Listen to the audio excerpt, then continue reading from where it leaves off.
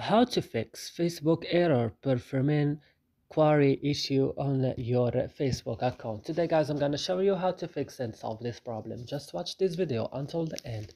So let's start. First, you will just open settings, and when you open settings, what you should do right now, just you will go directly to storage, or you will go to application, sorry, then you will search for Facebook.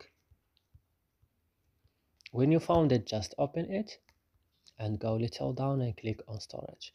Then you will go to the bottom of the screen and you will click on clear data and you will click OK, and now your problem will fixed. So I hope this video is useful for you. Don't forget to like and subscribe in our channel, and see you in another video.